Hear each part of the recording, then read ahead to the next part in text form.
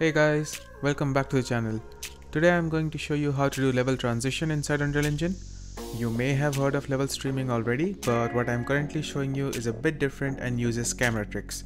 I haven't managed to figure out how to do this using level streaming yet, and this might not be the best way to do it, but it gets the job done. So here is how you do it. In order to get this setup working, we need three things. First is to go into plugins and enable a plugin called Composure. Go ahead and restart the engine. I have already set up a level here with a sphere and a cube, and we are going to transition in between them. Out of the three things which I told you earlier, the second is material setup. So let us go ahead and do a part of it right now. Right click and go into textures and select render target.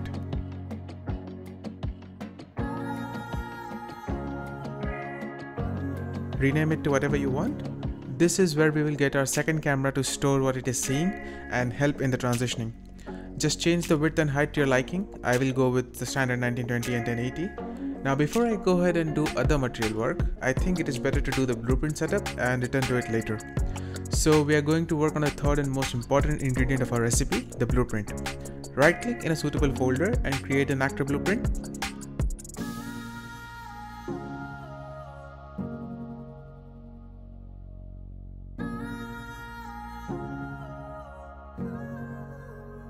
With the name selected, add a scene camera component. Now make sure to select the name again and add a scene capture component 2D. This scene capture component takes in a texture target, which you can see in the details panel, and if you expand that, you can see the one which you created. Now we also need this to be offset by a desired value, which we will do in the blueprint. So go into the construction script section. This section works when the blueprint is first placed in the level. So drag out the execution pin and look for copy camera settings to scene capture option. Drag and drop the cine camera variable from here and select get cine camera. Attach it to the source. Similarly, drag and drop the scene capture component and connect it to the destination. Now for this focal length, drag a pin out from the cine camera and look for focal length. Click on get current focal length and plug it in there. Now this is all for the camera settings. For the offset, drag a pin from the scene capture component 2D and look for set relative location option.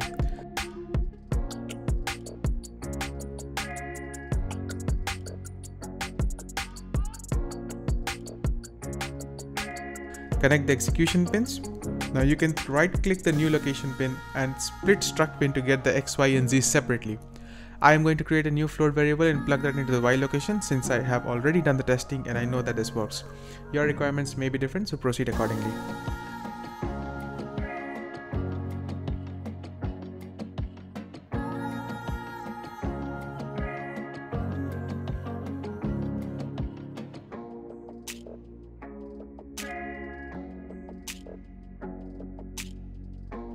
Now, this script only works for one time when the blueprint is put in the level. What if you change the cine camera focal length or aperture or something and animate that? So to make sure that the camera settings always get copied to the scene capture component, we need to copy this script and paste it in the event graph.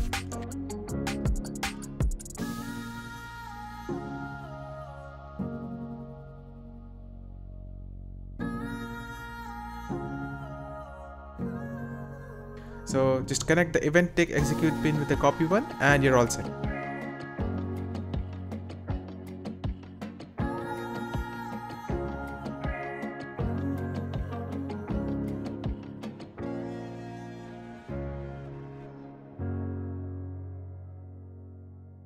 Now we are almost done.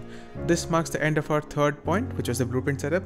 A quick note is that if you want to move the camera around, then make sure that you are doing the rotation and translation of the entire blueprint and not the individual components.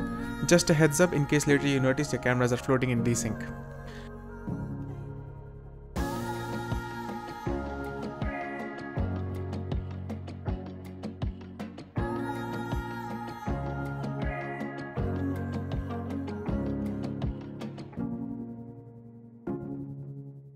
Now, quickly jumping back to the second thing, which was our material setup, which if you still remember isn't complete yet.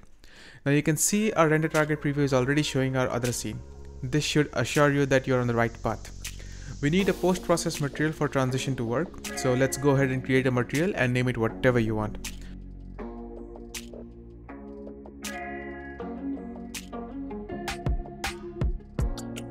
Open it up, and in material details, change the material domain from surface to post-process.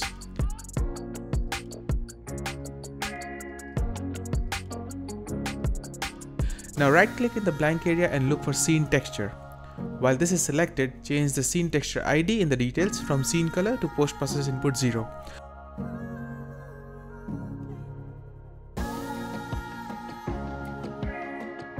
I believe this is a vector 4 value and we need only RGB from this, so we will use a component mask to get just those 3 values from this.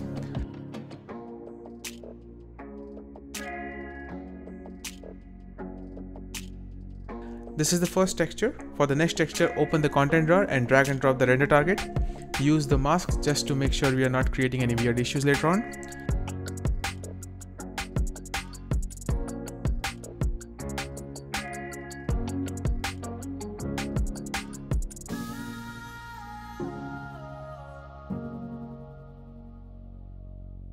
Now the way to transition from one value to another can be done through the linear interpolate node, which is what you're going to use. So drag a pin out, look for linear interpolate and connect the second pin as well.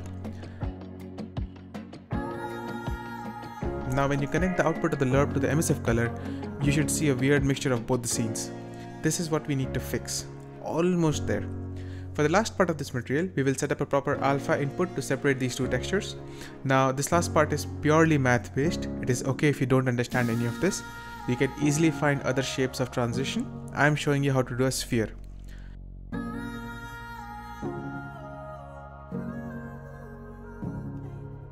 Get a world position node and multiply a small number to it like 0.001 so that the changes are not too crazy.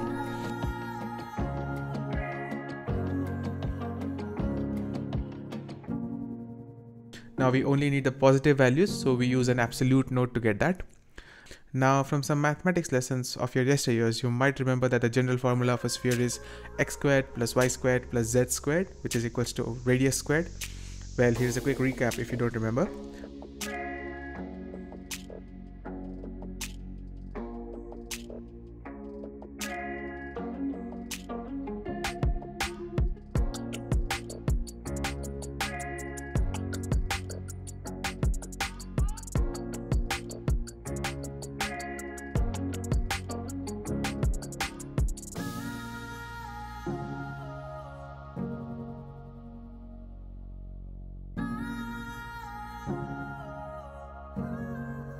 To control the swap region, I need to subtract this value with something which we can change, so create a scalar parameter for that.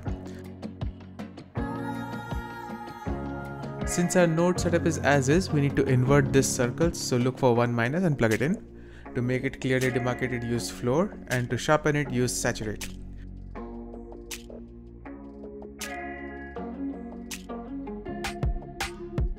Done. Now you can plug this into the alpha and with any luck, you should see something like this.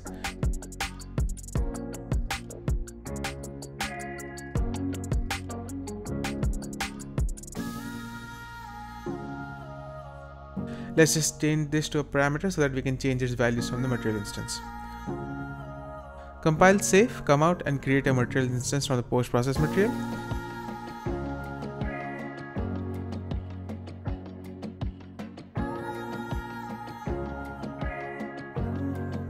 As you can see, we can control the radius and thus the swap region of the transition with this.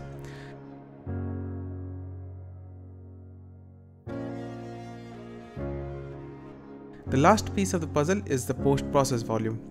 This is where we will apply the material and cause the magic to happen. So set it up however you like to do, but do not do infinite extend unbounded as we have both the scenes in the same level.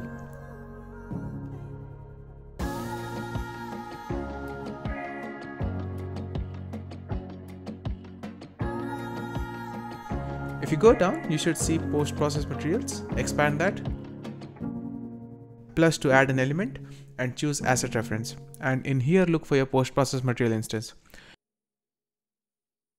If you haven't fucked up anywhere before this, you should see something like this happening when you go inside the post-process volume. Now we are really very close. The last thing is to set this up in a sequence and enjoy the transition. So create a sequence.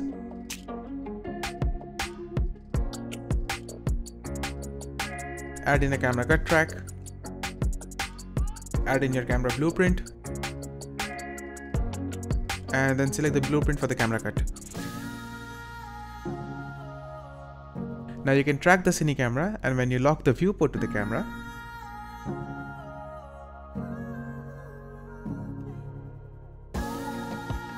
and control the radius from the material instance window, you should see the transition happening. Now, if you have made a really bad face after looking at the missing lighting in the transition, then I have just the solution for you.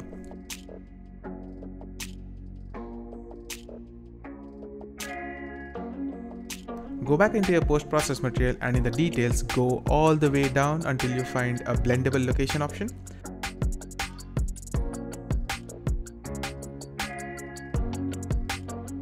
This determines at what point the blending occurs. Change this from after tone mapping to before tone mapping and you should have your perfect lighting back. There you go. Happy now?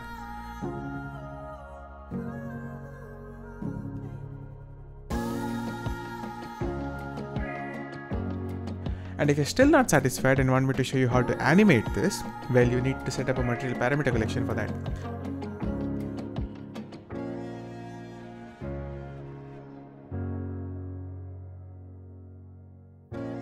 So go back to your materials, right click, and inside materials there is something called material parameter collection.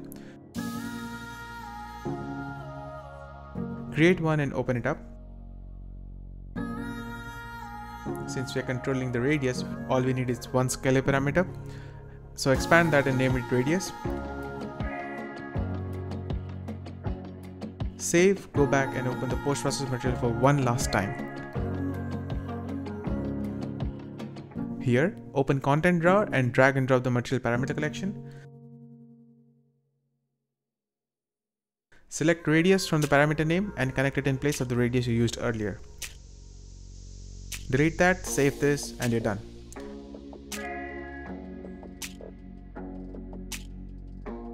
Now finally, in your sequencer, you can track your material parameter collection,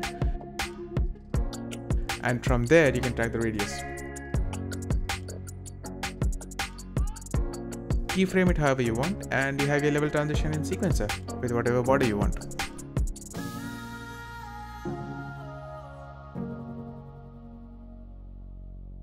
Let me know in the comments about the topics you would like to see the future videos on. Don't forget to like the video if it was helpful and subscribe to the channel for more such content. See you again in the next one. Have a great day.